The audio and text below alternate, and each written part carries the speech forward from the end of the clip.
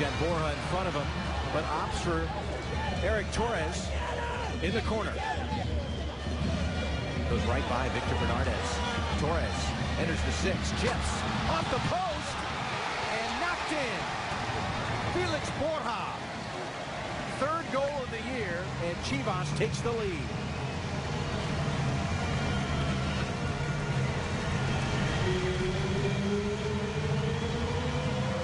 Torres well involved in everything that comes good from Chivas, but also is Leonardo Barrera, because it was him that broke away early and fed Torres wide on the left-hand side. After that, it all became all Torres, where he sort of put the ball through Victor Bernardes' leg and went along that end line. And when the ball came back off the post, it was right there for Félix Borja to clean it up and put in the back of the net for 1-0 to Chivas. Even at that angle for Eric Torres to find a post was a feat in itself, but Chivas takes the lead, and San Jose will look to regroup and get the equalizer before intermission.